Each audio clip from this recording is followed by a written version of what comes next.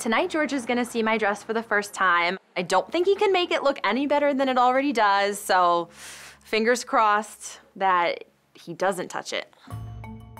My mom is here. She is obsessed with my dress, even more so than I am, so George has a lot going on.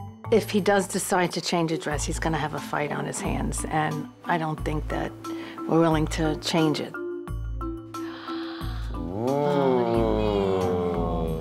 Gorgeous.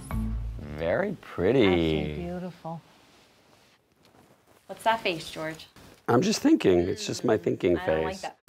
All I could think about was, what is he critiquing? What does he like? Do I look fat in this dress? I wasn't sure, so I was like pretty much panicked. I don't know about this. Do you even need a belt? You're in a tulle dress with an asymmetrical, embroidered floral and crystals. You don't need to add anything to make it more beautiful. It's beautiful. You don't feel like I need something to give me like... Darling, to give you what? Like definition, like torso. Let me see what this looks like on. It does. You do need a belt. I need a belt. It like You do need a separates my belt. top from You my definitely bottom. need a belt. Thank you. I just wish it was a shade lighter than this.